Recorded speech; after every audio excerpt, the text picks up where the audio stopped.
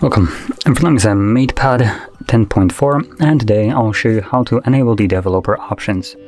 And to get started, let's open up Settings, scroll all the way down to the About Tablet section. From here, find Build Number, which means right over here. Tap on that 7 times. Now I'm gonna move away, and you can see this pop up, so you are now a developer. So when you see this, you can go to let's see, System and Update, I believe.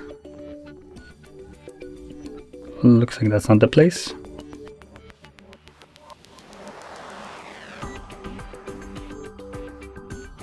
That was actually the place.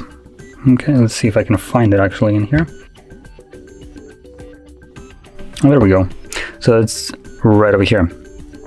And once you tap on it, you have access to all the developer options. Now, there is a bunch of different things in here, so be careful what you're enabling or disabling. Some of them may change how the device functions, so just keep that in mind. Don't start flipping on things on or off here. So anyway, that is how you would enable it. And if you found this video helpful, don't forget to hit like, subscribe, and thanks for watching.